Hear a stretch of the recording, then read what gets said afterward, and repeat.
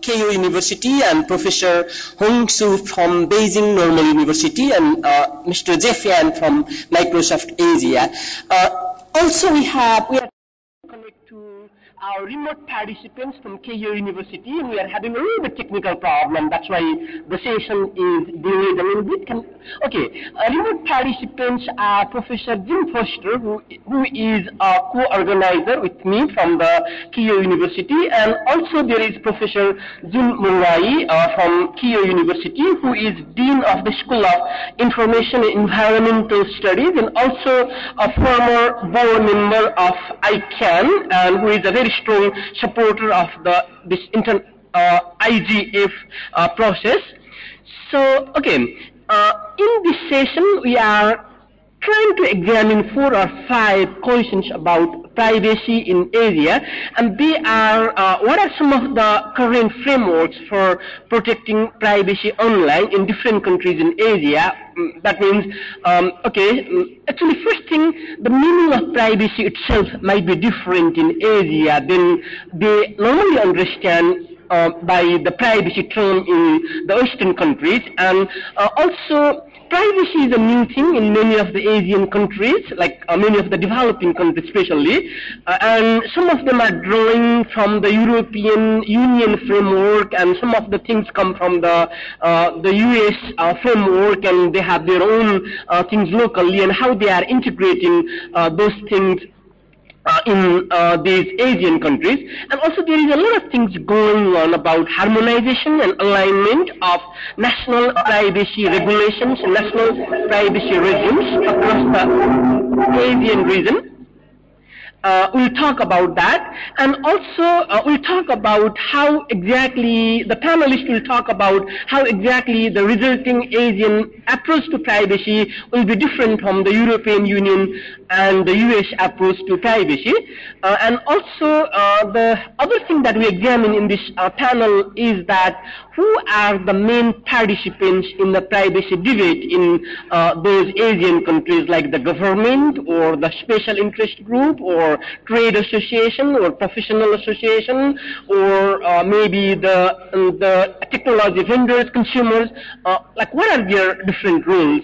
And a lot of concerns in the European Union countries and maybe also in Japan is that the strict privacy regulation, because of the strict privacy regulation, businesses have not been able to utilize these modern information and communication technologies like cloud computing, big data, and all those modern things, and how exactly the privacy things or the strictness of the privacy regulations have affected that. So we'll focus on these 5 things. Let's quickly check one more time if our remote participation is working. So, no, actually, I'll just stop here because we have 4 panelists here. And how is the remote participation? Professor Jun Murai wants to, I would like him to talk a little bit about the thing, maybe a couple of minutes, then you will be the first speaker. So, first, second, third, fourth, actually, we are in that order. So, any progress? Keishu-san? Okay. Okay, if this thing works again, and we'll go back to KU, okay? Meantime, we'll start our presentation with Professor Hong, okay?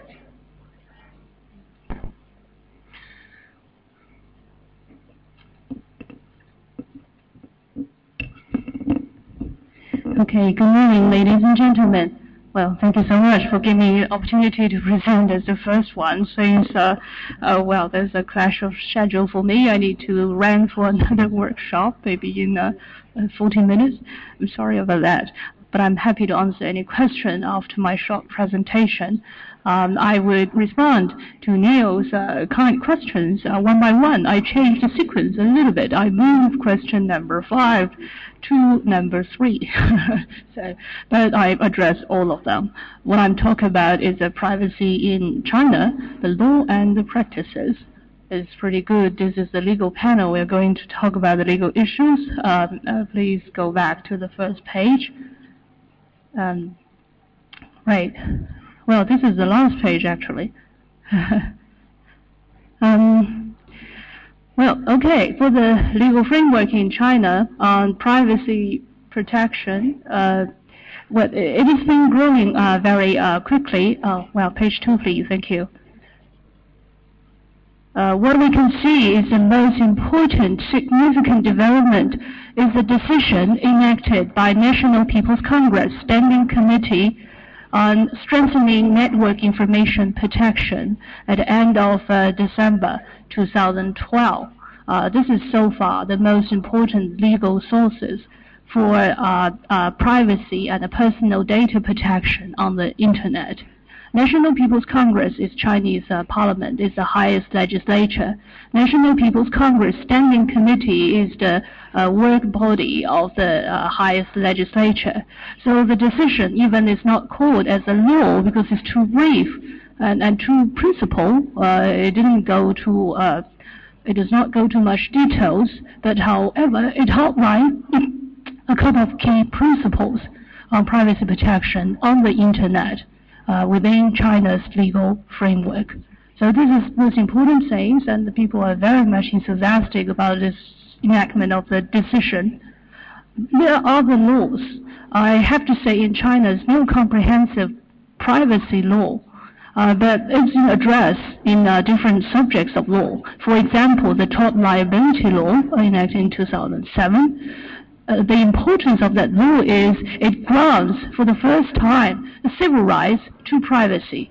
So that at least data subject can claim that privacy is its independent, private and civil rights, and get legal remedy if it is being infringed. That's pretty important.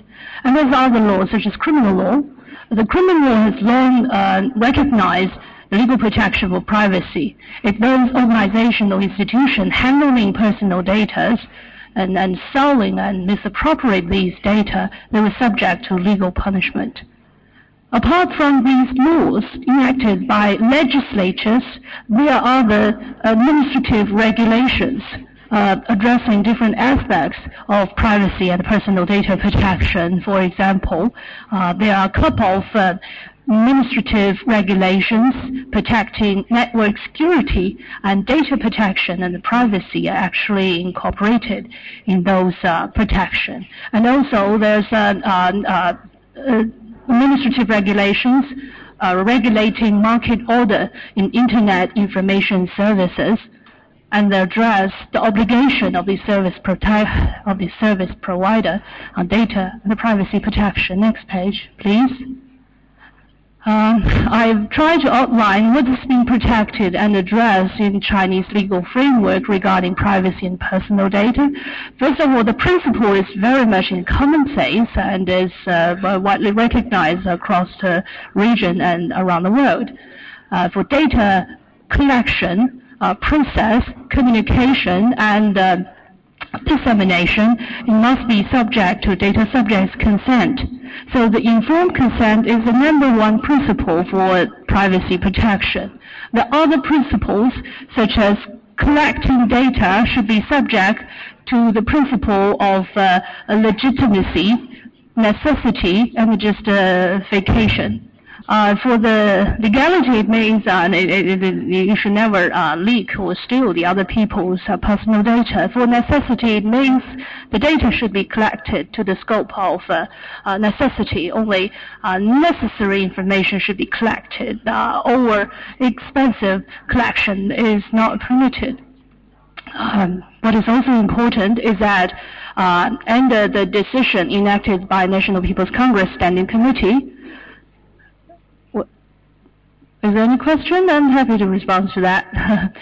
Another principle has been established in China is that for the first time since the enactment of the decision by National People's Congress Standing Committee, all the information service providers are supposed to publish their own privacy policy.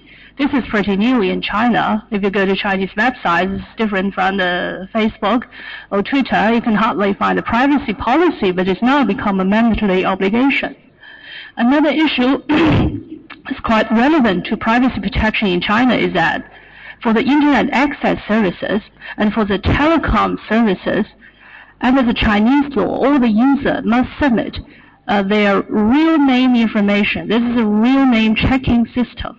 And in that case, those information service provider, including internet access provider and telecom service provider, they're actually maintaining and collecting a large amount of personal data. And in response to this real name requirement, the legal obligation for personal data protection on these services is comparatively higher. Another observation is that under the Chinese legal system, we can see many administrative regulation and public law remedies. And if you breach the data protection laws, you're subject to administrative liability or criminal liability. It could be subject to penalties. But for the civil remedies, how to directly address the private engravement of data subjects, that's comparatively weak. That's unfortunate and should be enhanced in the future. For data subject, they are now entitled to declare, to request the service provider to remove the infringed information. If it's really a leakage of personal data, they're supposed to ask these information removed.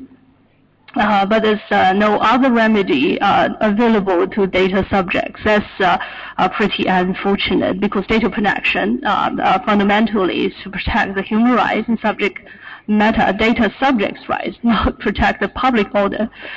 And of course, as I said, the last point, the public law protection is pretty strong. Next page, please. Okay, the second question is on this possible harmonization or unification in Asia-Pacific region. What is a very good question. In China, Chinese government is very much emphasizing the cross-border e-commerce. And they believe the future development of international trade will be primarily relying on this cross-border electronic commerce. And Chinese government, with the 12 agencies, including Ministry of Commerce, General Administration of Customs, these key stakeholders, they issued a circular on development and facilitation of cross-border e-commerce. So they really see the potential to selling the goods and services through the internet. And in that case, it will inherently involve a data flow in and out of Chinese border. This is a very important issue, and I assume the other big economies or the other economies in Asia are also developing this international trade through online e-commerce platform. So there is a great potential for developing this harmonious data protection legal framework. There's a need for this. Think about the e-commerce is naturally borderless, and when data flow through across different jurisdictions, there could be serious and fierce conflict on laws, and that's really a big headache for these e-commerce providers. If there could be harmonious and really respectable legal framework in the region, that's really a great blessing to the development of e-commerce. What I can see, things Neil kindly asked us to see the perspective of this collaboration or harmonization. I do believe there is a big possibility to develop comparable protection in different Asian countries. I do know in Indonesia, Malaysia, Singapore, and India, they're all developing the privacy and personal data law, and for those basic principles are very much in common. As I mentioned, for the Chinese personal data protection, those basic three principles, the consent, legality, and necessity, they're widely accepted. So it is possible, at least with respect to basic protection of privacy and personal data, to harmonize in this region. But of course, we need a legal framework how to harmonize that. Apart from the soft law, non-binding principle that the countries or stakeholders can subscribe. Would it be in the legal framework? We see many free trade agreement that's been concluded in this region. Of course, the Trans-Pacific Partnership Agreement is being negotiated, and we see some provision in those free trade agreement. Is that the right direction to go? We include data protection in the free trade regime, or this region is still unprepared for this regional legal harmonization? Next page, please. Okay, this is on cloud computing and big data. What I can see is that China is really developing this big data business. It's creating new business model, actually. And this has stirred concern on data security and data sovereignty. In my experience of drafting the Chinese government regulation on internet retailing rules, what they see is that they do believe the big data, especially the data connected by this huge internet transactional platform like Alibaba, the world #1 transactional platform, is bigger than Amazon and eBay. Those data on the platform is already impactful to the national economic security, and the location and the retention of these data should be subject to legal regulation. And if this is another legal area to presume, we can see another area of conflict of law. So maybe we should take into account and think about harmonization. Next page, please. Okay, for the international model, we see the U.S. model is primarily run on the private sector's commitment, and the EU model is heavily regulated. We know comments on the advantages of either model, but for Asia approach, that's really nice for thinking. Well, if you use the wisdom of Confucianism, what is something in the middle is always the better solution. So probably it is a regulation model along with private sector's commitment. We work from both sides. Next page, please.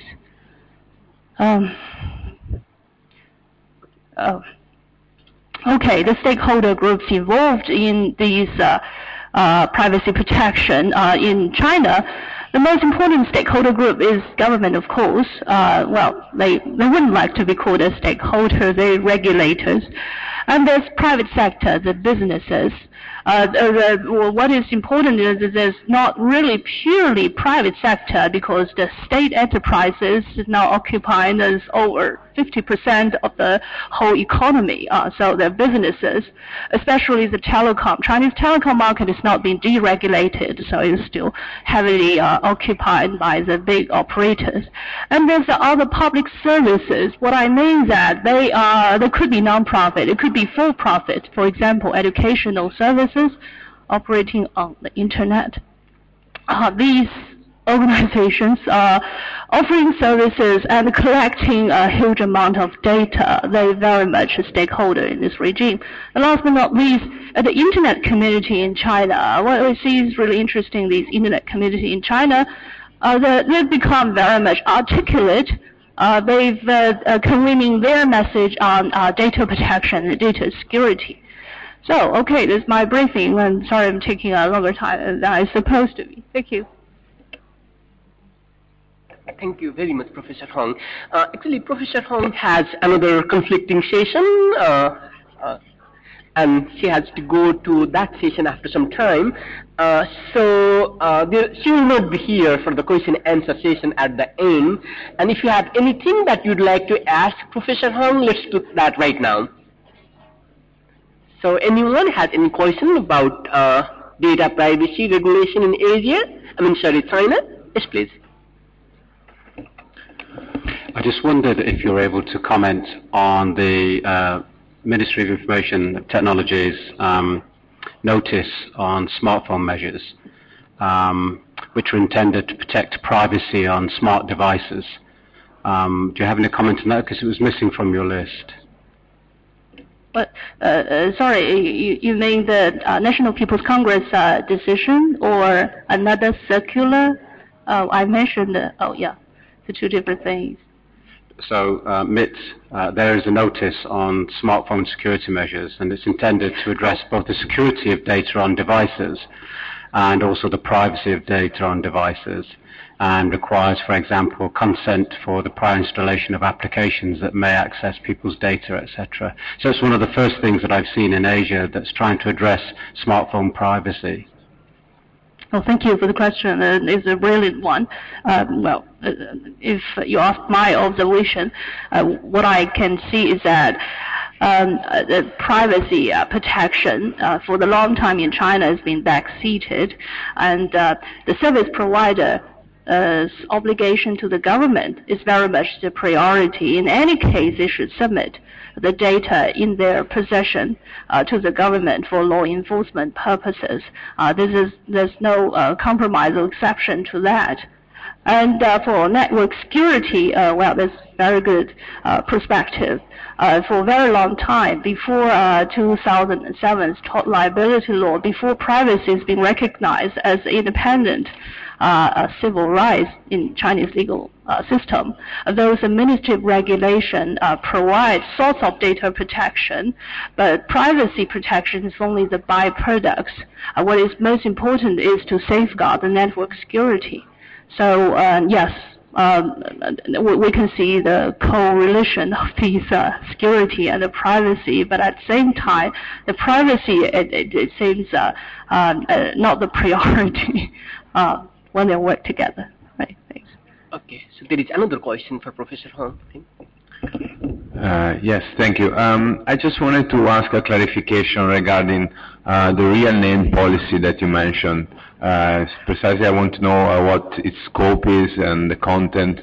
For example, does it apply to microblogging, which I know it's quite popular in China? Yes, could you elaborate, please? Right. The real name system is widely applied in China. Primarily in two areas. One area is the telecom market.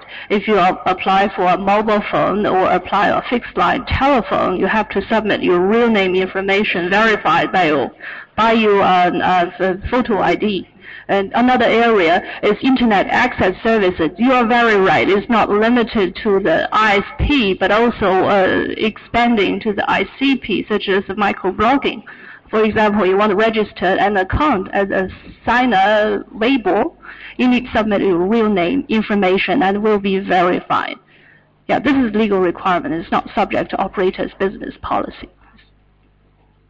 Okay, I think we have time for only one more question, please. So we have to move to other speakers. Okay, who wants to? Let's do two. Okay, go ahead. Okay, sorry about that. Professor Hong, I would like to ask, we know that in 2008, APEC introduced a privacy framework, an APEC privacy framework across the region known as the Pathfinder project. My question would be, has China found this framework useful, and have they adopted parts of that framework within this? I think the question could be useful for countries who are about to start on their path in introducing privacy laws, and China's experience would be helpful here. Thank you. Well, thank you so much. Well, you just remind me something I really want to address, but I forgot. Yes, China has been a part of this APEC privacy program, and actually there's the e-business alliance at APEC that's funded by Chinese government.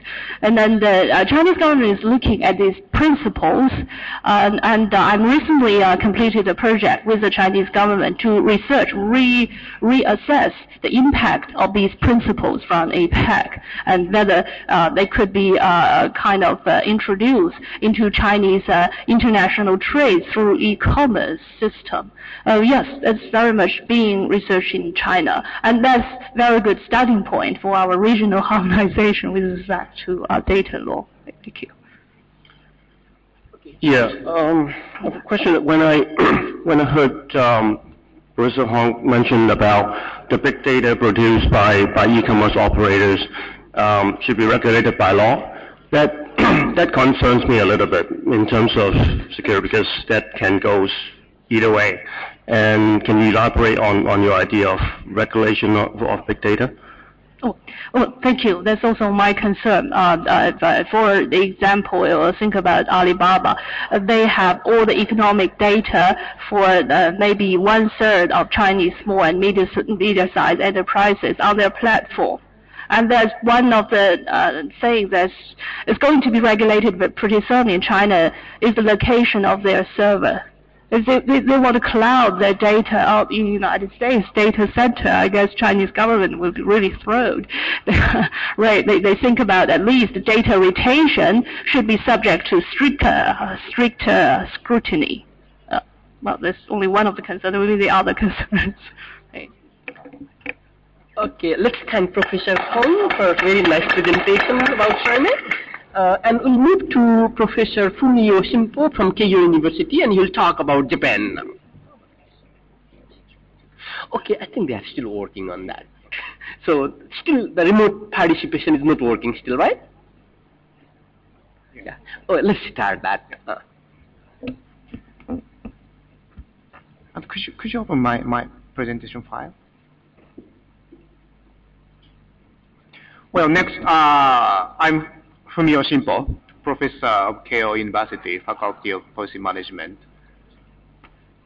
Before starting my presentation file, may I introduce a little bit myself? The areas of my expertise is constitutional law, and also cyber law is my main field for research.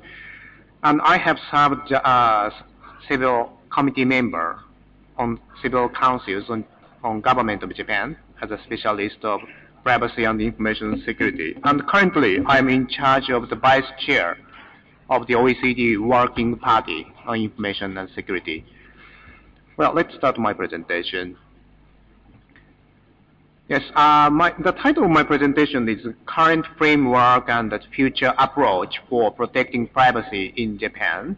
And there are 5 questions as the Bali IGF panel proposal. And there are 5 questions. And the first question, I will explain about this question with respect to the current legal framework for protecting personal information in Japan and ongoing issues and consideration for protecting privacy from the point of personal data protection, which includes PII and non-PII. And second question, I have prepared a PowerPoint slide sheet to discuss about the harmonization and not harmonized aspects of differences between EU, USA, and ASEAN countries. There are some efforts for promoting to protect privacy by coordinating cross-border enforcement, as you know. And regarding the third question, I also made a PowerPoint slide sheet to illustrate, to explain this question. And the fourth question is, who are the key actors? This is a very difficult question to answer regarding in Japan, because Japan does not have any supervisory authority. So therefore, I am one of the key actors in privacy debate in Japan. However, there are no privacy advocate in Japan. And next 5 question is regarding the cloud computing and such new services regarding the handling of personal information from the point of the big data. There are no restriction for using cloud services in Japan. And also regarding big data utilization, some companies are trying to promote big data businesses. However, some cases are strictly criticized by consumers. The next slide, please.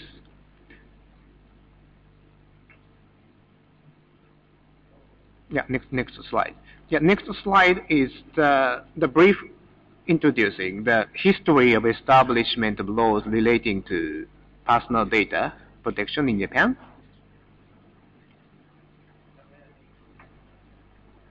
Yeah, and the next slide.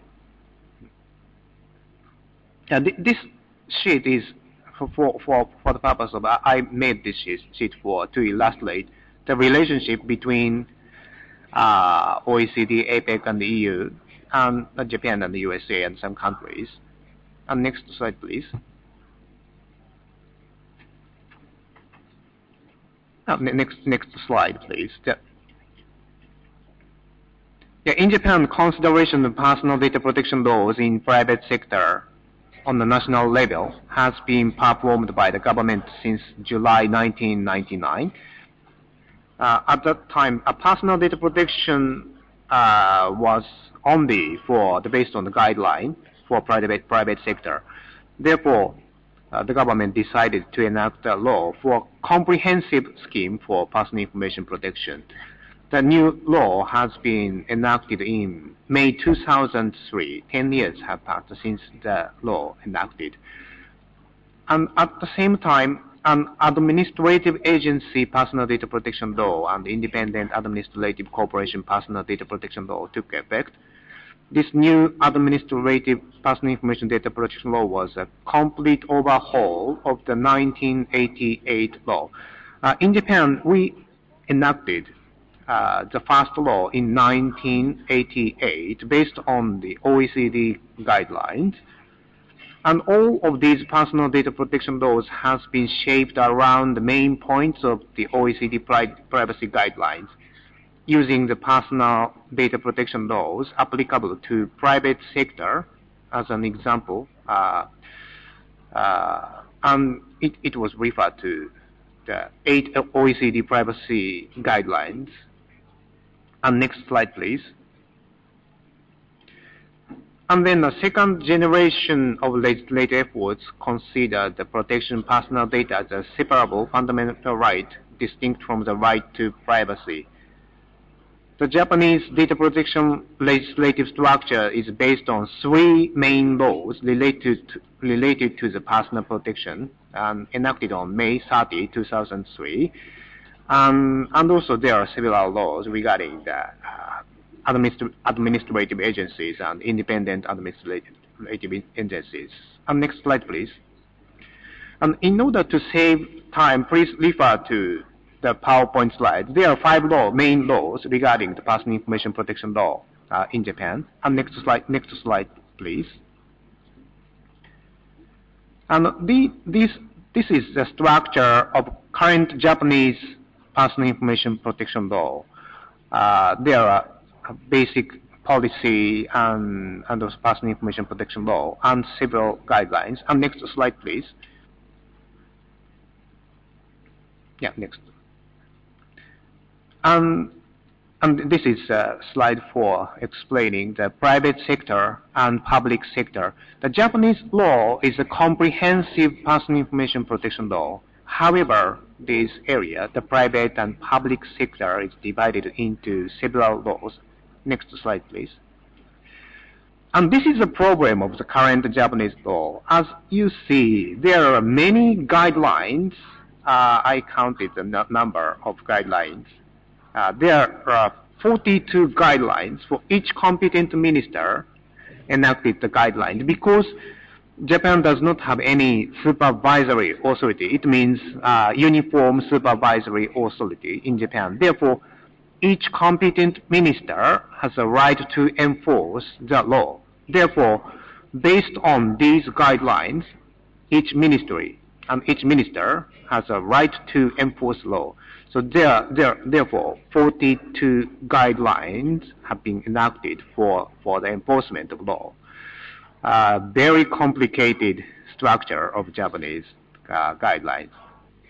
Next slide, please. Yes, I will skip this slide. Next slide, please. Next slide. And next slide, please. Yes. And next, I'd like to talk about a little bit the current effort for protecting privacy from the point of several ministry guidelines. The first guideline is for the smartphone users. Report of the study group on the use and flow of personal data for protecting privacy and personal information for smartphone users. And next slide, please.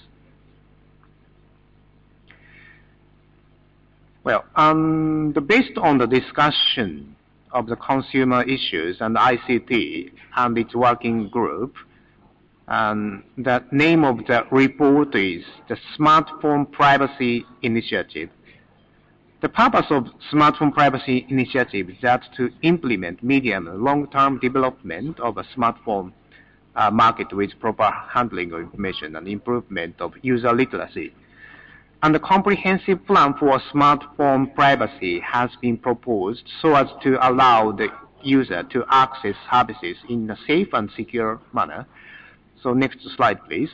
And this plan at first presents a smartphone user information handling guideline widely applicable to relevant business operators of smartphones.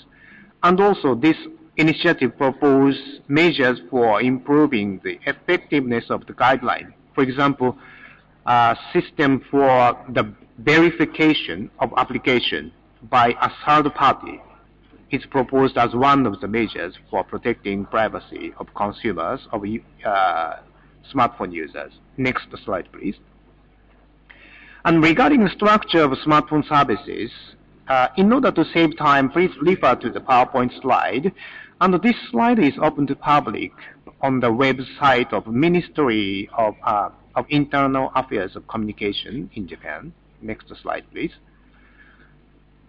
And the current situation regarding the information collection by application and its purposes, there are many malware for collecting information through application, smartphone application.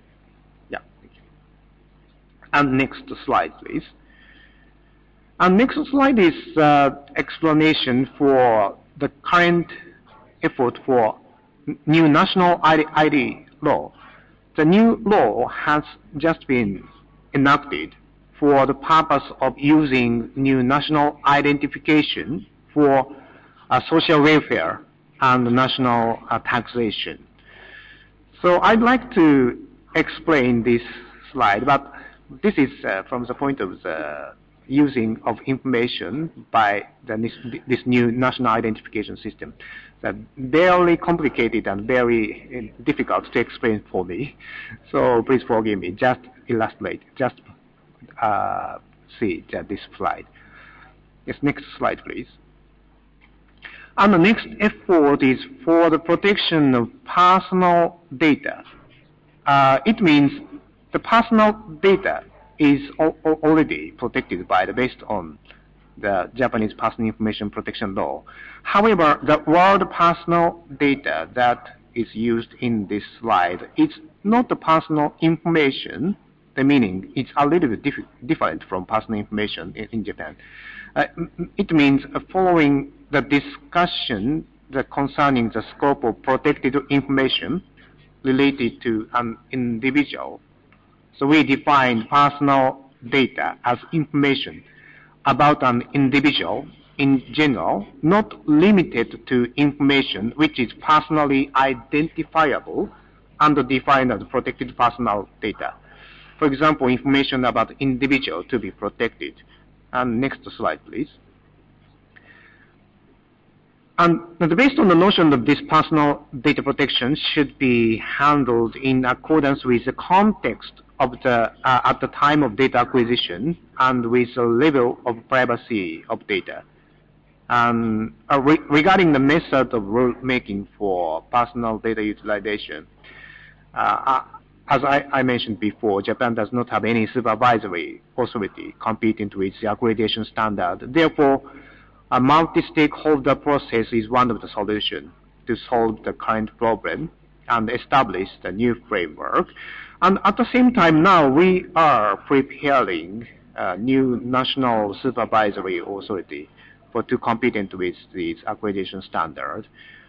And in order to promote utilization of personal data, it is appropriate to make the maximum use of technologies to protect privacy, for example, by using anonymization and encryption. And next slide, please. Yeah, and lastly, I'd like to mention about the current ongoing issue and current ongoing consideration regarding the protection of personal data in Japan.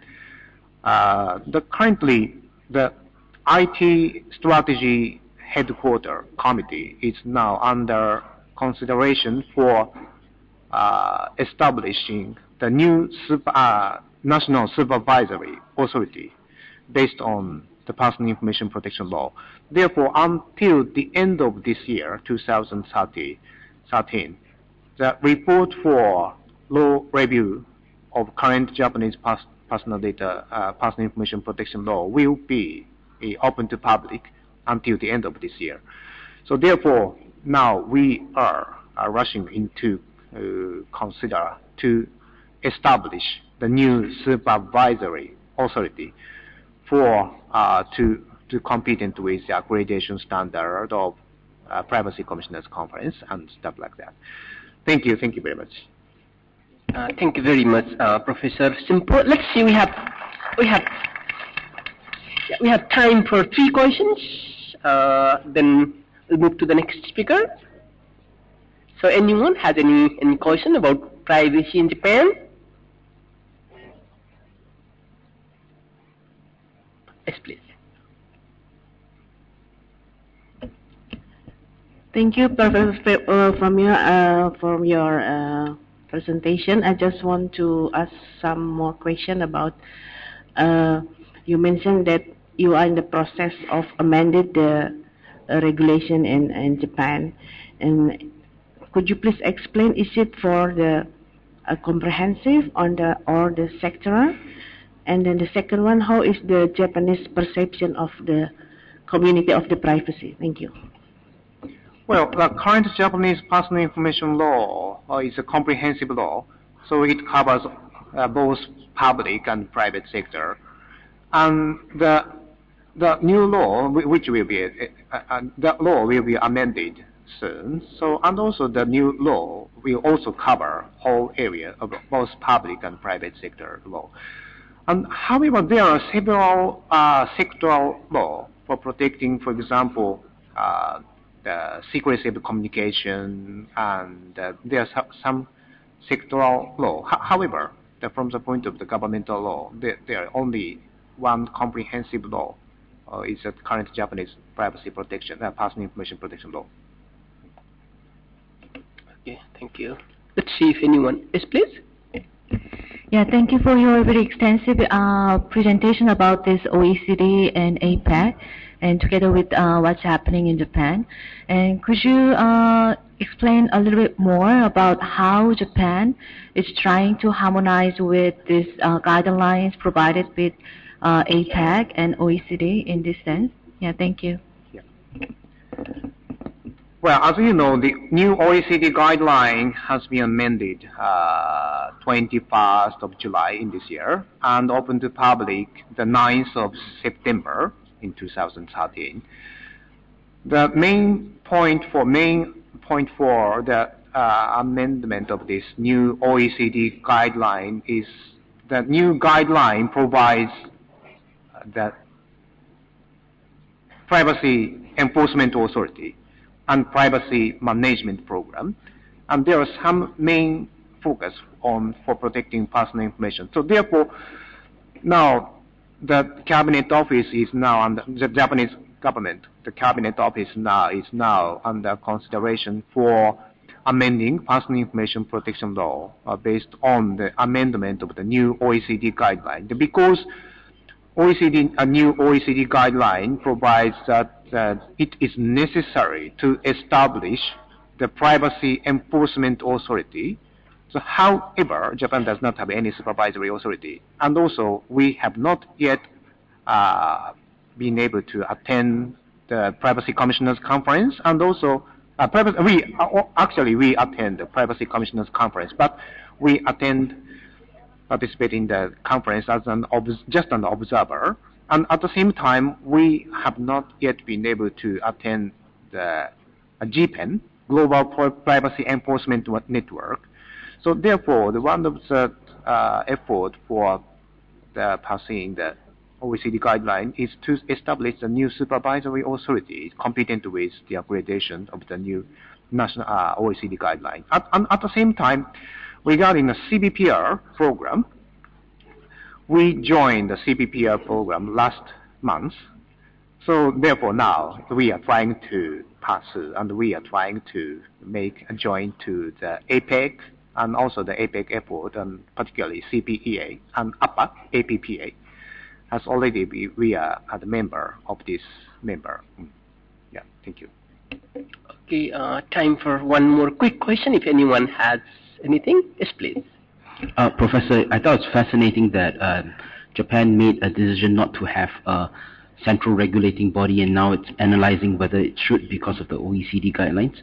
Could you share maybe some of the experiences it had not having this central regulatory body? Maybe there are some advantages or disadvantages that you've discovered. Thank you. Even if we don't have any such a central supervisory authority, however, maybe you remember that there were 42 guidelines, and each competent minister have the very strong enforcement power. The Japanese government, it's a very strong bureaucratic power in Japan. Therefore, every Japanese company have to comply with, and from the point of the compliance, the Japanese company have to comply with the order and guidelines of each minister. So it means, even if it seems it's like just a voluntary guideline. However, in Japan, guideline means it is almost the same as the law. Therefore, each company and every company have to try to comply with these guidelines. Therefore, even if without any such a central supervisory authority, from the point of the compliance and compliance to the personal information protection law and enforcement of the personal information protection law, we don't have any problem regarding any concern regarding the enforcement of the law in domestic. But we have a problem for the enforcement of the cross-border enforcement of the law. Therefore, we need to establish the central supervisory authority. Okay, let's thank one more time Professor Fumio for his very nice presentation. Kishike-san, any progress with our remote participation?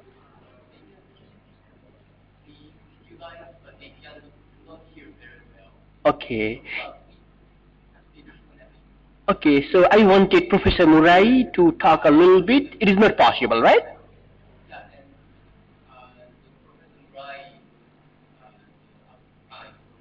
But the Professor Foster would like to have some words, the last of the presentation. Okay. Okay, great. So we'll move to our third speaker, Professor Makarim from University of Indonesia. Thank you very much, moderator. As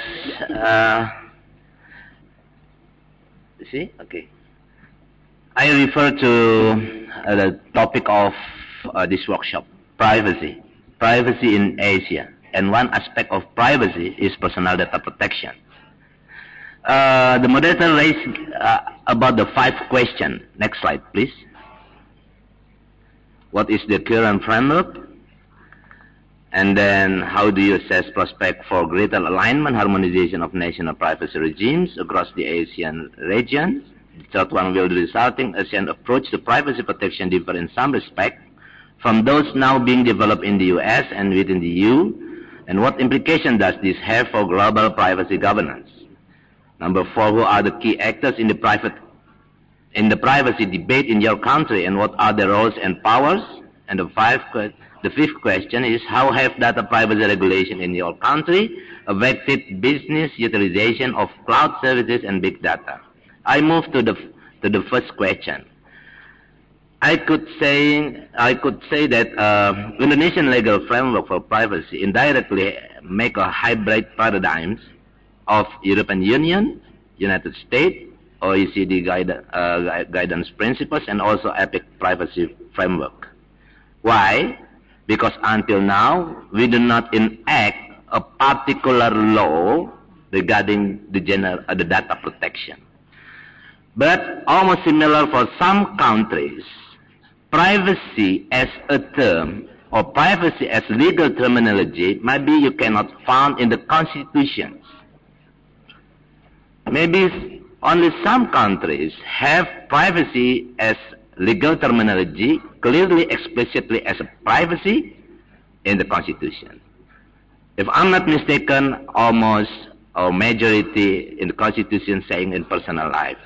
So in Indonesian legal hierarchy, the first thing that we should raise is privacy as personal life had already protected in Indonesian constitutions. But instead of the human rights, we have also a liability to appreciate, to respect the others' human rights. And also we have liability for security. That is based on constitutions. And then we have also Indonesian law on human rights. In this context, we have a focus for security and property. And we have also Indonesian law on consumer protection rights, security and comfortable. So I will explain a little bit what is our paradigm in the next slide. But I would like to raise every law in Indonesia would be implemented based on lex specialis, derogat lex generalis. So if we have a particular law or special law, so we would like to implement that instead or except in that special law do not have detailed provision, so we should revert to the general provision. Because Indonesia inherits codifications, traditions, like European continental. And then, until now, we still prepare special law. But it doesn't mean we do not have any provision regarding privacy and data protection, because we have Indonesian law on electronic information and transaction law. In this law, we had also government regulation 82/2012. We have a standard protection for privacy and personal data online. And then we have some other specific law raising about the personal data protection as a secrecy also. Next slide, please. Based on this diagram, in the narrow definitions, it is common that talking about privacy, everything that might be interfere your personal life, your security, but under broad definitions, everything outside of yours, communications, that might have impact to your personal life. So, in the narrow definition only may be secured, but anything that might be impact to your personal life, such as someone had already obtained your data, your personal data illegally, or maybe unethically or misappropriate. So in this context, I could say that privacy not only talking about the private space and personal life, but also anything that might be influence your comfortable. Based on to previous regime, if we refer to European Union's perspective, they focus on the objective approach. They pay attention too much for the personal data protection as a good or as a noun, so everything's move this off this object that maybe have a law and have a perspective on that. Compared to this perspective is United States perspective. Privacy based on expectational privacy, expectation to privacy, or reasonable expectation to privacy. If you don't expect the privacy, government should not pay attention for these matters too much, because in the context civil to civil or citizen to citizen and business to citizens, it's up to them, to their consensus. It would be inefficient in economy if everything governments have interference for the personal communication, for the business communications. So that's why we think that it would be better for Indonesian combine of all of the paradigm. So we have a hybrid paradigm. And next slide, please. Looking at to the Article 26, basically, the first, in my opinion, the first priority for privacy and data protection is approval of the subject's data.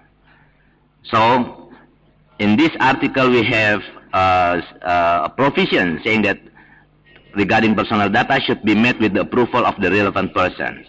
And Section 2 in this article, any person whose rights are violated as referred to in paragraph 1, may file a lawsuit for damage based on this act.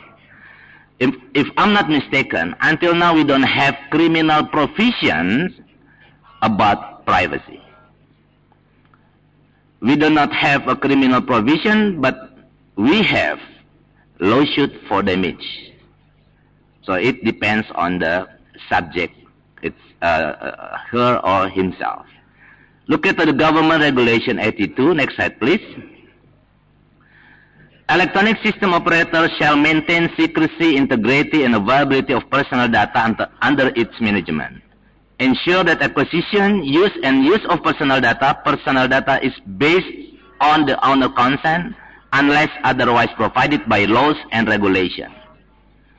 Warrant the use or disclosure of the data was based on the consent of the owner of such personal data and in accordance with the objective presented to the owner of personal data on acquisition of data.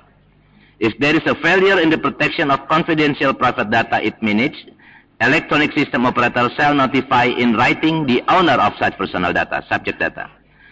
Further provision on personal data protection guidelines in electronic system referred to in paragraph 2, regulation of the minister. So it means we, in the short-term period, we would like to make a minister regulation regarding the privacy and data protection guidance.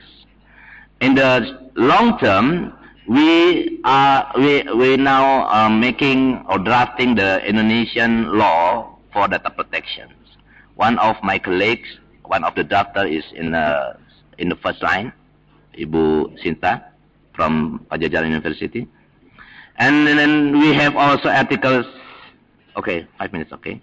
Article 66, section 1.8, saying that privacy trust mark.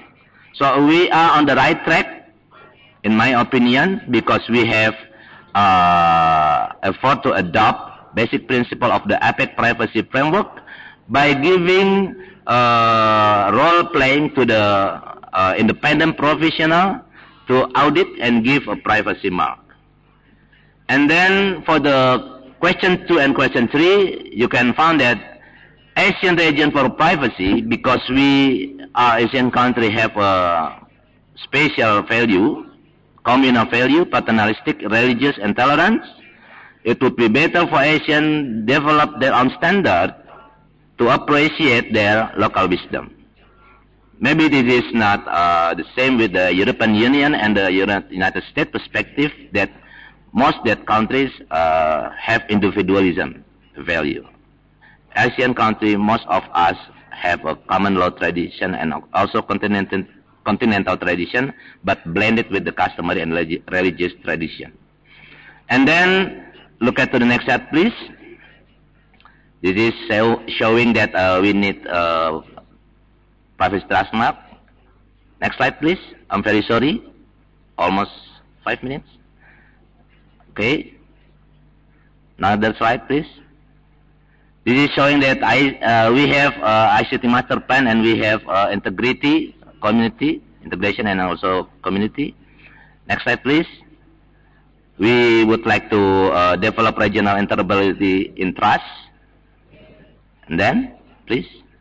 This is many SRO, self-regulation organization and civil society organization is the key actors, are the key actors in developing privacy guidelines. So each law may have one implementing agency, a blended government and also the community. Next slide, please. And the question 5, implication to cloud computing and big data. We have Article 15 Law of EIT. Give the principles of this article is presumed liability. So electronic system providers should be liable for everything because they should guarantee the accountability of the e-system. Every provider shall deliver their system in reliable, secure, and they are responsible to the operation of the electronic system working properly, except if the malfunction or the mistakes because of the customers or the users or maybe the force major conditions. That's my last presentation. Please, next slide.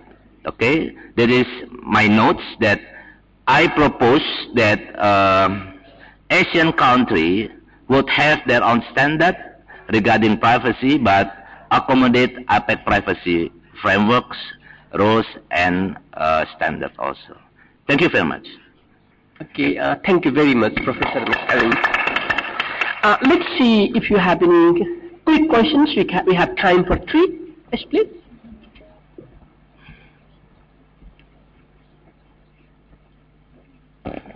Thank you. My name is Margiano. I am a legal researcher. I will give comment to the presentation of Edmund. In some degree, I agree that privacy in Indonesia is not constitutional right, at least not written clearly on the Constitution. But I want to give comment on socio-legal perspective. In my opinion, privacy don't have socio-legal foundation in Indonesia because historically and sociologically, Indonesian people are collective people, a collective society, not like European people, US people who tends to be individual. In Indonesia, it's something like normal to ask, what is your age? Are you married? Anything that defined as privacy in Western society. Also, if we try to Indonesian building, Indonesian people house, 20 years ago, there is no rooms, no private rooms in Indonesian house. And Indonesian people houses with no room. If they have room, they don't have door. Because privacy is, there is no concept of privacy in Indonesia. It's similar with other ASEAN communities. Most of collective societies don't think that privacy is a big deal. Privacy is rather than implanted concept from Western concept, Western culture that adapted in maybe about last 10 years in Asia. Thank you. Do you want a response from Professor Makarim for that? Just adding information. Okay. Would you like to respond to that? I'm agree. So that's why I'm saying that our privacy may be, to call that, it's not similar with the Western's values. So that's why we make a hybrid paradigm. So we should blend the European Union's perspective and also United States and follow the standard for the APEC privacy framework also.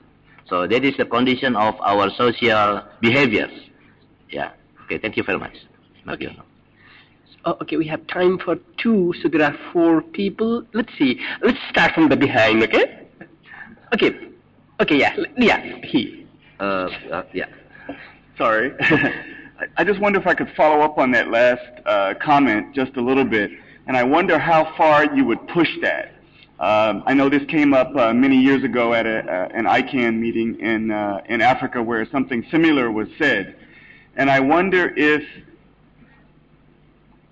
you feel the same way when you think about, let's say, a company that is mining your personal data to create a profile and a pattern about you that you don't know that they're creating this pattern about you, and using that, for commercial gain. Do you still feel that that's not something that an Indonesian attitude or cultural approach would see that as an invasion of privacy in some way? I just wonder how far you push this idea of you don't really care about privacy. Yeah. Okay, thank you very much. In my second slide, I had already shown that there is also Indonesian law regarding consumer protections. So they have also special agency for their protection. And also they have civil society regarding that. So the last cases regarding about spamming and stealing of the data posts of the customers become big cases for Indonesia. And the operators worry too much about that. And then I could say that we had already pushed that thinking And the evidence is we had already have provisions on the law number 11 2008 that everything of your subject's data should have approval from he or herself. That's it. Okay, time for only one, and can we get from one of those, the lady probably then? Hi, I had two questions. The first one was one right now. Okay, well, just quickly. The first one was regarding your comments on the expectation of privacy, and just wondering how that interlinks with the fact that people are not informed about their rights to privacy. So if you're not informed about your right to privacy and how it can impact you, how are you supposed to develop an idea of what expectations you have for your protection of your privacy? Just if you can comment on that. Okay. It's quite hard questions if we say reasonable expectation to privacy. Referring to the what is development based on the Universal Declaration of Human Rights, become to ICCPR, privacy, previously 100% privacy, and we don't add something, right? But after that, we can find in the International Convention of Human Rights saying reasonable, right? And also it's happened in US. So there is not a good balance in public interest if you pay attention too much for the privacy, but you forget about the public interest. So the balance of this condition is reasonable expectation to privacy. But on the other hand, we need also a legal provision saying that everyone should have a liability to obtain the other personal data of some persons legally. So we put that on the ministry regulation in the futures. But now in the conditions, subject expectation to privacy based on the individual to he or himself. If he or she found that his personal data had already obtained by others, by company, they can sue them. And also if this standard will not followed by business organization, I believe they don't have a privacy trust mark. Because one provision regarding electronic system is certified by professionals based on some certain standard of the government regulations. Is that clear to answer your question? Okay, thank you very much. But unfortunately, I would like to know also about the floor. So please. Let's do this. There are at least 3 more people who want to ask questions. Let's hold them until the end of the session. Okay, then also you can directly ask Professor Makarim after the session if we do not have enough time. And let's try one more time with our remote participants. If it works, then we move to Mr. Ryan about privacy. He will be talking a lot of things. Okay, Kishan, is our remote participant online now, or?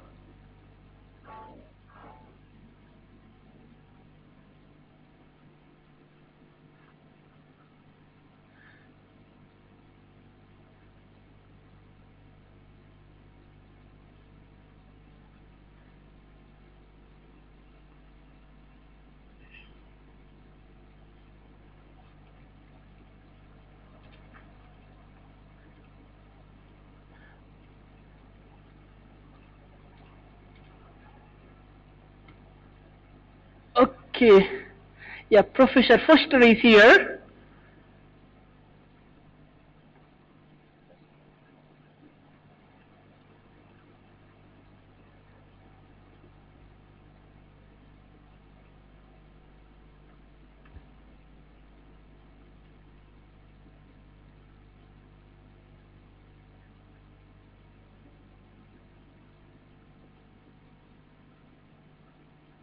No?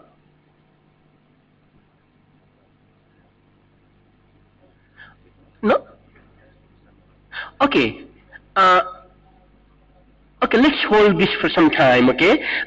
Is that okay, or?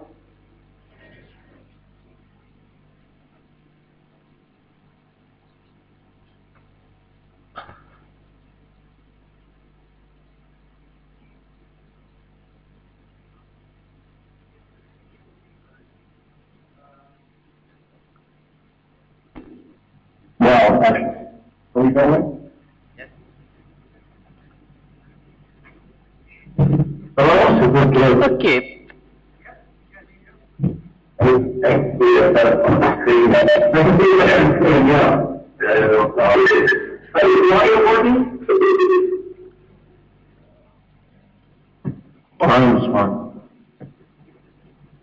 Hello?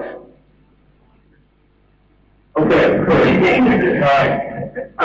Okay, Professor Foster will be So, sharing. sitting here in Lake Tokyo, I know some of you are saying that the hotel district sounds wonderful.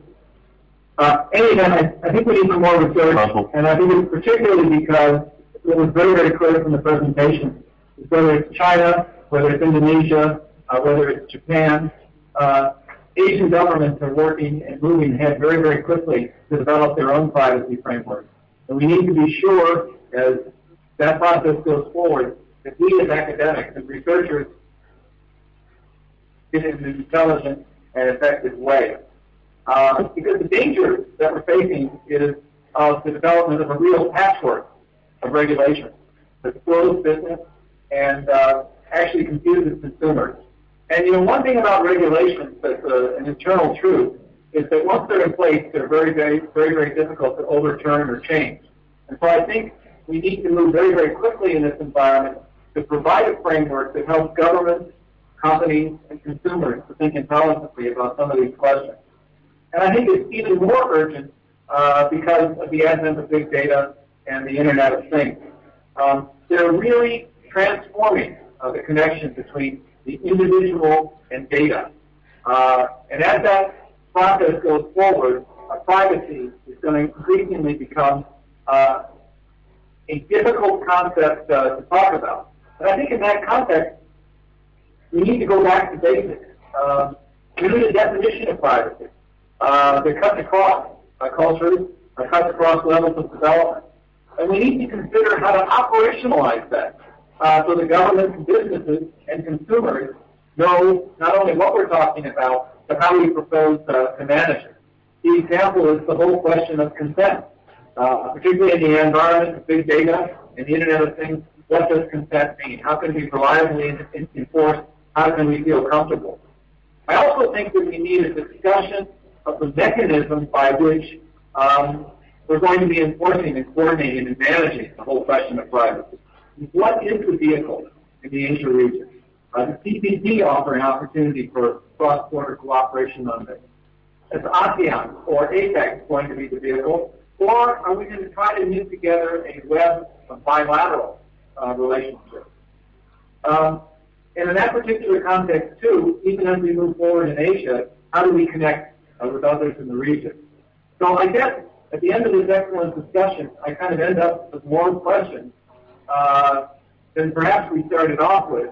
But I do feel very encouraged. I hope that we can continue the momentum that we've developed within the IGF process. And I look forward to working, talking, and engaging with all of you in the future. Thanks. Okay, thank you very much, Professor Foster. And probably, if anyone has quick question to ask him, one question, or can you do that?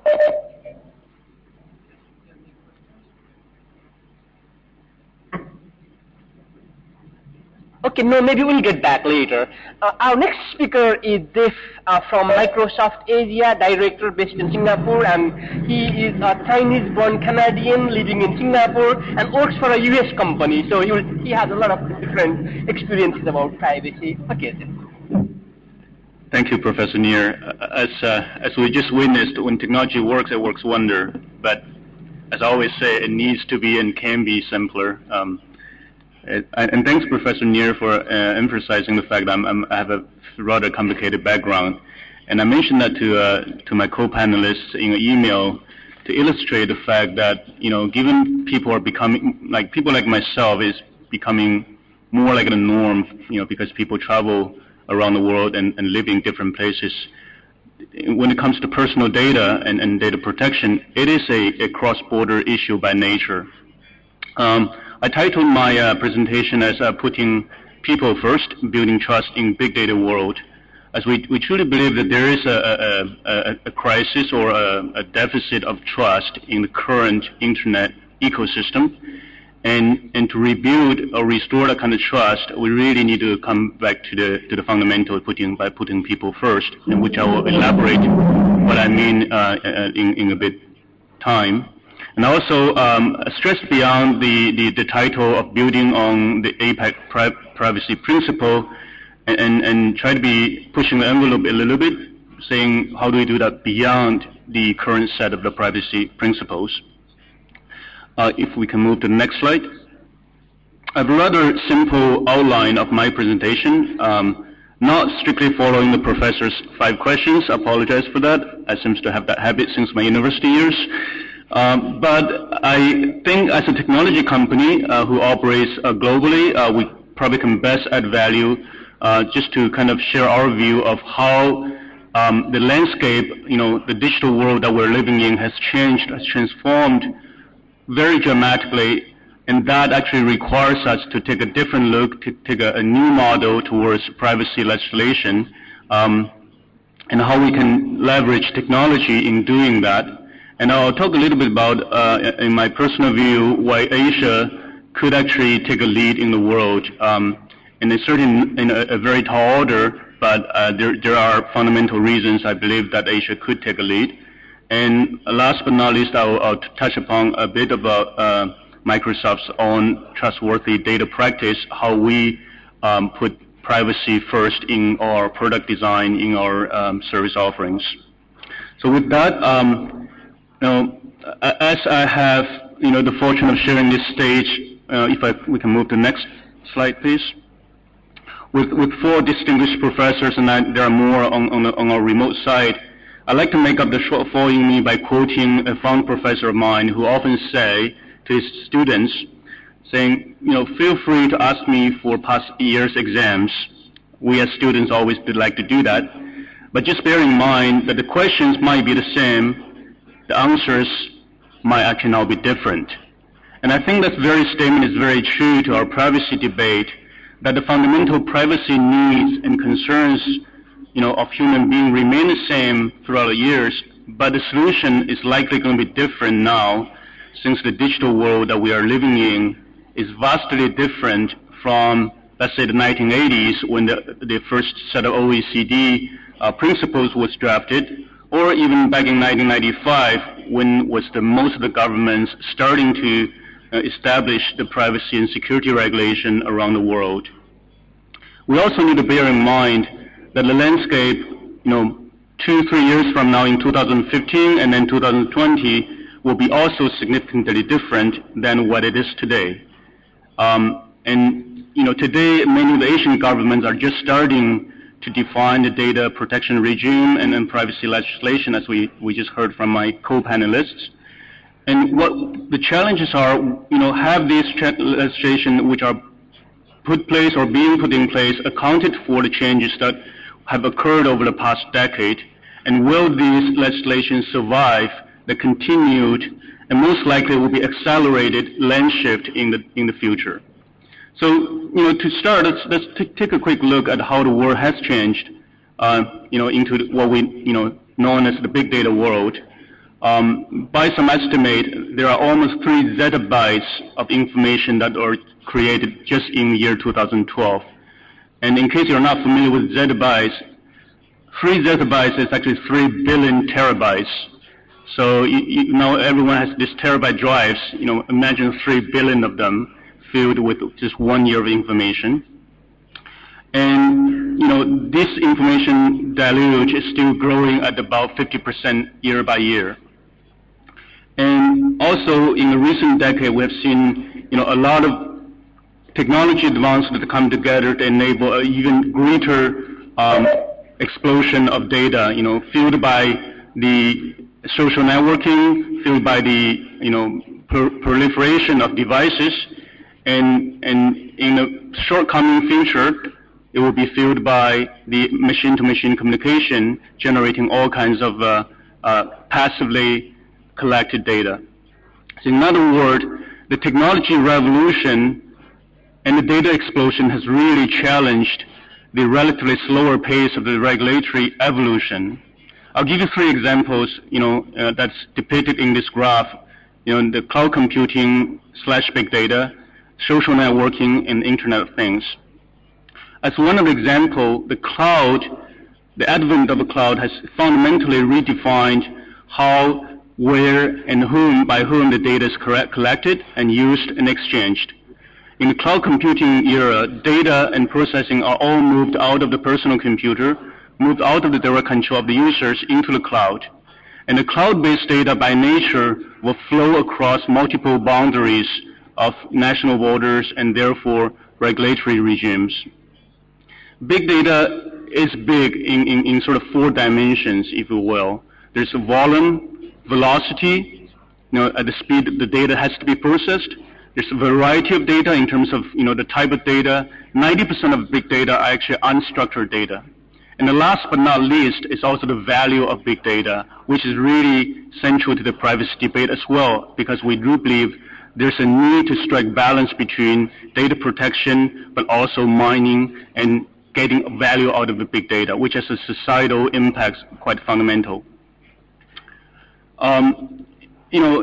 There's a good phrase that summarizes this quite well, which says data is the new currency in the digital economy.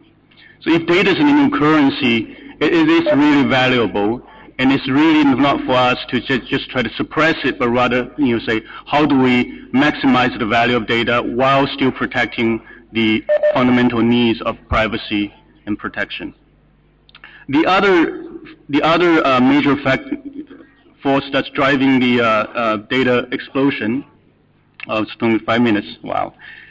It's the social networking. And what that changes is the way that people voluntarily, produce the data. Used to be the user are just the data subject, but now the users are also the data producers. And, despite all the privacy concerns, if you look at YouTube, if you look at, Facebook, people are very eager and willing to disclose much of the personal data and share with the world. And how do we balance that, desire with, and the legal rights that the users have? Last but not least, the Internet of Things, the advent of machine-to-machine communication is going to produce, I would argue, the vast majority of the data that's going to be generated in the future, which is passively collected or passively produced. So all that really points to the fact that the landscape has really changed in terms of volume, velocity, and variety of data, and the value of data that we need to deal with. If we can move to the next slide. So the natural conclusion is that we really need a new model, a new policy framework that can adapt to the technology changes and also the changes in the societal norms that we just mentioned. In this graph, which is trying to depict a rather user-centric and holistic approach towards building trustworthy data system that we would like to call, it's broader than just privacy and data protection. Due to the the previous slide. The previous one, sorry. I'm not there yet. Last one? Yep. So in this, because of the length of time, I'll just highlight 2 components. One is, shifting the policy focus from data collection to data usage. In the traditional world, even in the OECD principle, etc., the emphasis is really on, in order to protect the users, we really need to constrain the organizations from collecting data at the outset. And that's really, in the big data world, it may not be actually the appropriate mentality. What we really advocate is that the legislation and policy focus should be moved towards how the data are used in the usage points, rather than trying to suppress the erosion of data, because the data will be gone if we don't collect at the right time, at the right place, and the value might be lost. And the really scrutiny should be really put on how, who, and where, and how the data are used. And that's actually easier said than done. So therefore, that's where we advocate another component that needs to be an integral part of this model is the technology part. Technology itself drives the phenomenon of big data, but it can also provide policymakers with a great tool which never had before to deal with the challenges imposed by the big data. And what I mean by that, if you see the lower right part of the chart, it depicts a way of wrapping the data around with what we call the metadata. So essentially, if I were to make an analogy, just like the IP routing header that everyone is familiar with, which is essential in helping moving the data packets across global networks towards its desired destination. In a similar way, if we were to attach a header to any piece of data that's traversing across network, across the national boundary, with a set of metadata that basically tracks its provenance, its privacy control elements, that actually allows the data to be protected whenever it's accessed, because the metadata is permanently bound to the data and it's encrypted together.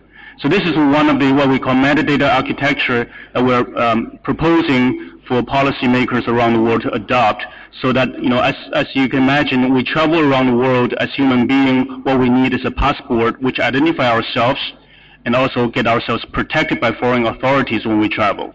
In a similar notion, you can think this as a data passport.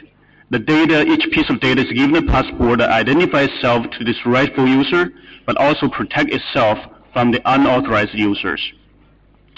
Moving to the next slide. Concerning time, given what I just said, none of those are actually currently implemented in today's privacy legislation. Much of the today's regulatory approach are actually based on the traditional notice and consent mode, which many of us already acknowledge that it's actually not sufficient. And many times that users are not able to, are only given a binary selection or binary choice in terms of opt-in or opt-out. And we know as a user, we want to have a finer granularity of control and choices when it comes to disclosing our data. Users sometimes are very willing to disclose certain amount of personal data in exchange for economic return. Like we do when we go to a grocery store, we sign up for a discount card. That's just one example. So Asia, in my opinion, can actually lead the world in embracing this new model. And simply, we don't have to go through the details, and I welcome you to look at the PowerPoint later. But I would articulate a couple of reasons which I believe Asia can take a lead. Asia is characterized by predominantly a developing country. We have a few of the largest developing economy in Asia, where the population, the sheer population itself, just drives the scale of data. And with in cloud computing, big data world, scale equals to the ability to mine data, the ability to actually gain insights and intelligence out of data. Many people actually argue in the field of for example, biomedical research. The Asian world can actually take a lead because they have much more sample to work with. That's one reason. The second reason Asia can take a lead, in my opinion, is that Asia, as predominantly a developing economy, needs to have the bigger motivation to actually utilize technology in a much bigger scale. And cloud computing is one example that can actually elevate the Asian economy and catching up with the world leaders. And to do that, you really need to be able to deploy the cloud computing in a much larger scale. And therefore, that is another motivation for Asian regulators to actually take a larger stand. I'll try to wrap up in the next 1 to 2 minutes. Next slide, please. Briefly, Singapore has just put in place a Personal Data Protection Act last year, actually earlier this year, and it will come into force in July 2nd next year. So this is one good example where, among all the Asian countries, there are only a few countries, as we heard, that have privacy legislation in place and have dedicated privacy commission as a single authority to actually enforce the law. And that, I think, is a very point to stress. And I encourage people to actually look at the Singapore. By no means it's perfect and complete, but it nonetheless is a very good example to reference. And last, if we can move to the last slide. But not least, I would just answer the last question that Professor Neer posed earlier, how data privacy regulation affect business utilization of cloud services and big data. The short answer is that, the concern about privacy and security of data definitely impacts the adoption of cloud computing and big data. And as a major cloud computing company, we therefore are very, interested in working with regulators and governments around the world to make sure that we instill and restore trust in the data ecosystem. We have this principle, as called privacy by design, which basically mandates that all our product groups and all our services and our operating procedures have privacy control designed in the day one as a design principle. And Microsoft, as an organization, we have over 500 professionals who are full-time dedicated to privacy requirements and enforcement. And that's just how we think, by putting the people first, our business model is really all about serving our customer who pay us directly by using our services and our software. So we're not so much dependent on mining data of our users, but rather protecting their data and for their purpose. Given a short time, I'll just stop here and I welcome questions. Okay, thank you. We have, time is already 10:40. We started a little late due to the technical problem, and still have a little bit time for the question probably. Let's see if anyone has anything to ask there about. Yes, please. Okay, then 1, 2, 3 first. Let's take. Okay, short question, please. Is it okay if I give comments to all? I mean, I just would like to share my views on the speakers. I think maybe half a minute, 30 seconds. Okay. From the speakers, it is clear that privacy can be seen from the constitutional perspectives and also the business perspectives. And both business and constitutional perspectives have social and technical impacts. When we discuss about how the Asian countries could harmonize the national regimes, so we should also consider how the Asian countries see the privacy. Would we consider protecting privacy is protecting human rights, or should we see the protecting privacy in the context of developing e-commerce or for economic purpose? So that's the difference between the APEC privacy framework and the EU approach. So what I would like to ask to the speakers is that how would you see concerning this issue? What would breach the perspective that would breach the Asian countries? Thank you. Okay, would you like Jeff to address that question, or do you have a response for that? No, I don't mind. Yeah, it's a very good question. I think, as I mentioned earlier, the whole privacy debate really needs to strike a balance between the need to protect privacy and data versus also the other policy objectives such as innovation and trade. And I believe in the earlier presentation, I also heard that there's also a balance of, public interests versus, individuality. And what I can say is that this really has need to take into consideration the context of the cultural norm. As I mentioned earlier, in society like Indonesia, it's more of a collective society, but in the society of the U.S., maybe it's more of individuality. So that balance may be different in terms of where the balance point is, different from country to country. But nonetheless, I think it's always one of the big challenges to strike that balance. Okay, yes, please. I have a question for speaker from Microsoft, and then a question also for the Indonesian speaker. Hope it's okay? Only one question. First, let's ask to Dave, then we'll come back to all the speakers if we have more time. My question is, what is the definition of big data? Because it seems like a lot of data is big data. A lot of data is not big data. Somebody gave me a definition that big data must include real-time element. So it's kind of an interesting idea. So I'd like to know your thoughts on the definition. Thank you. I don't know if there's actually an official definition of big data. I mean, Wikipedia probably has one, but in our opinion, I think big data really refers to this not only just the volume aspect, the volume is exceeding the processing capability of any individual machines, and therefore it requires the cloud computing type of infrastructure to process. But also it refers to, as I mentioned, in terms of velocity, in terms of the real-timeness of the data that needs to be crunched, need to be produced, because the value of the data actually lose, by the time goes by. There's a life cycle aspect to the big data. So I think there's multiple dimensions towards what makes it big. It's not just volume. Okay, one more for Jeff, then. Yeah.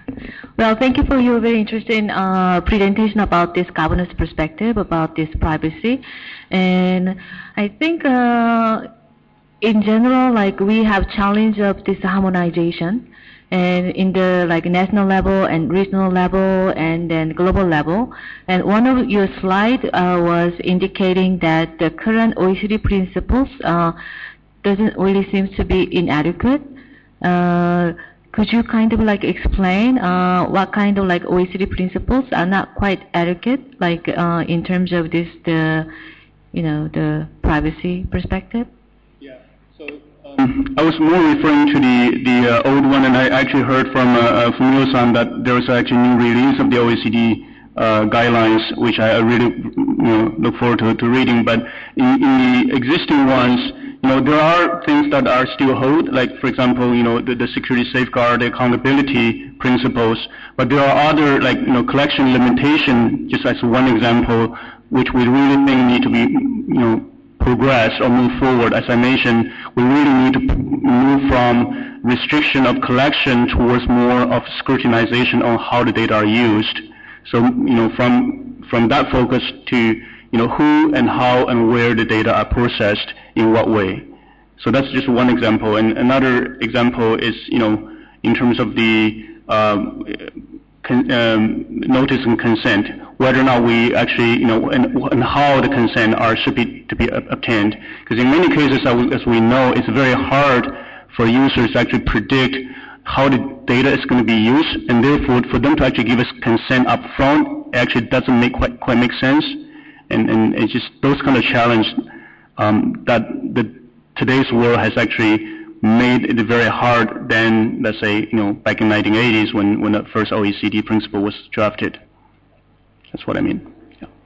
Okay, if you have any question that you would like to ask our remote presenter, Professor Foster, we might take one question for him, and one is for Professor Fumio and Professor Edmond. Then we'll close the session. And if you want to if you'd like to interact more after that, then you can do it. These panelists probably. Anyone has anything to ask Professor Foster, or if Professor Foster wants to add something?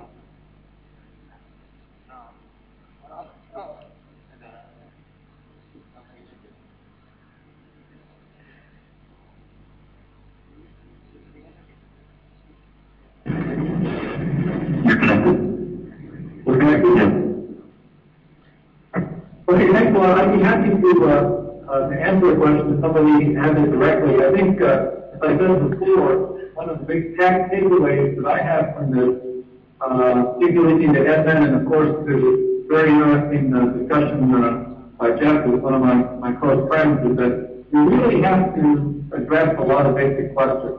And I think that those of us who are in the academic field or involved in research in this sector have a big job in asking the right questions and in that particular context beginning to approach the solution. Always mindful, as Jeff was saying, that the solutions are going to be moving ahead about even if we're trying to come close to it because of the really driving force of the technology. So I think we need to get privacy right, and I think it's one of the really fundamental issues with respect to the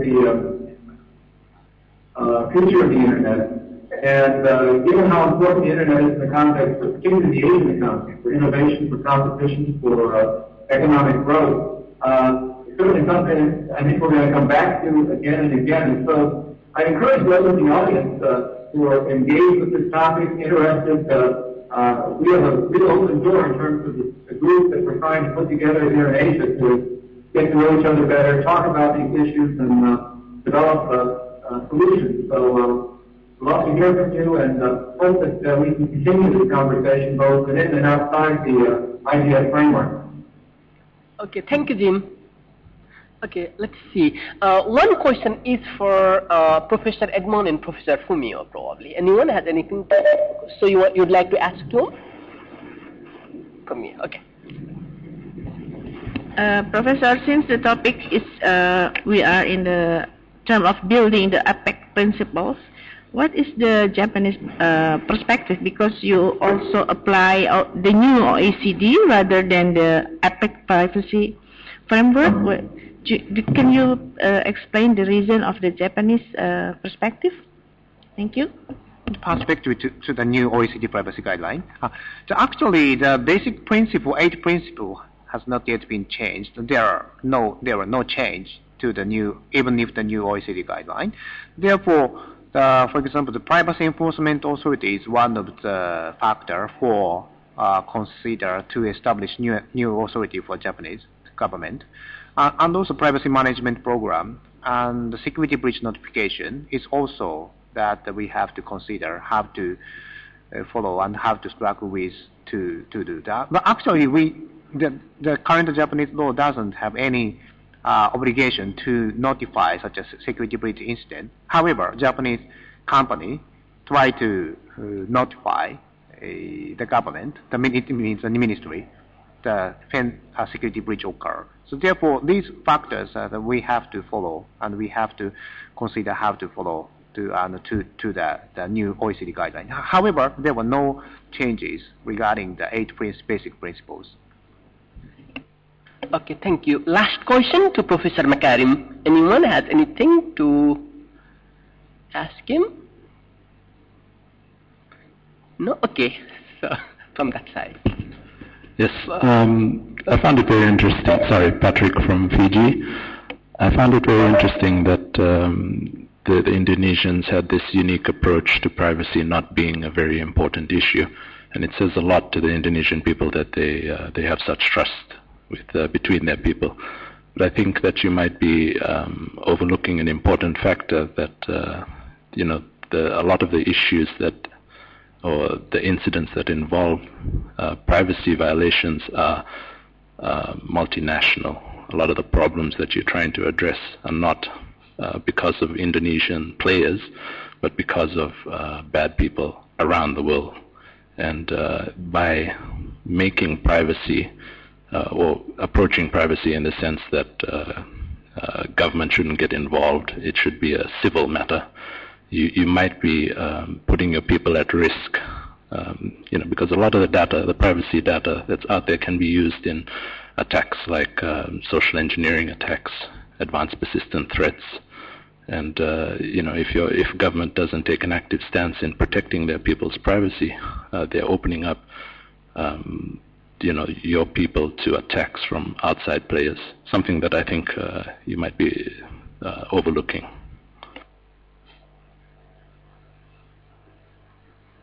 Quite long sentence, sorry. Okay, make it short. It was undisputed that every individual needs a protection for their privacy in the broader circles and the personal data as his or her properties. Look at the one example of maybe some companies saying that this is a good faith. When I buy this laptop, there is no condition for me. I can separate this hardware and the software. And one time I stick this on, what should I do? I should should give my personal data based on the liability. So now let's think out of the box for the future's discussion.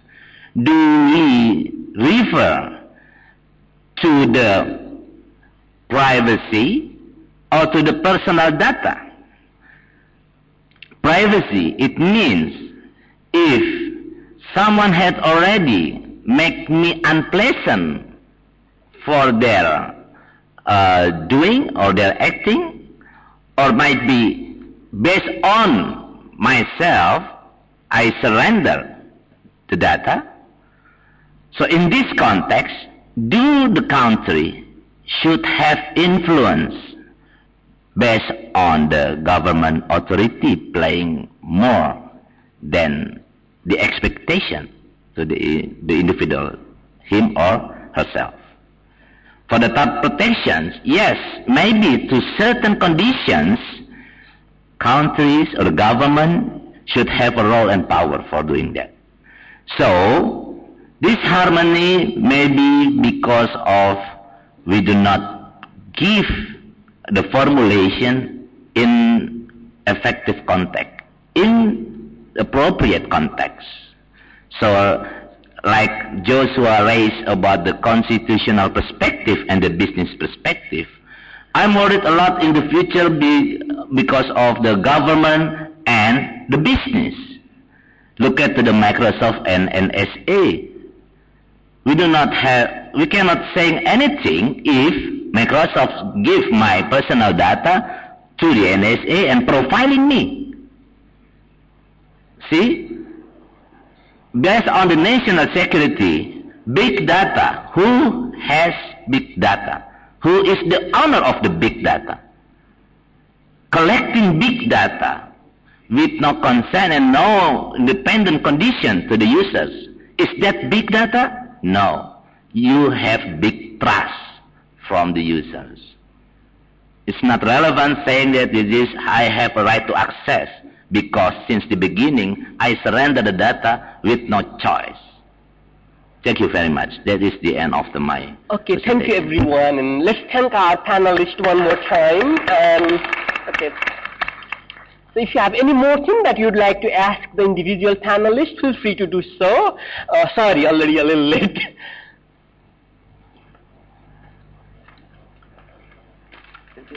Thank you. Thank you very much. For the Sicilian perspective. No, actually, I encourage you to take a look at the transparency report, which actually addresses the question you just mentioned. I'll send you a copy.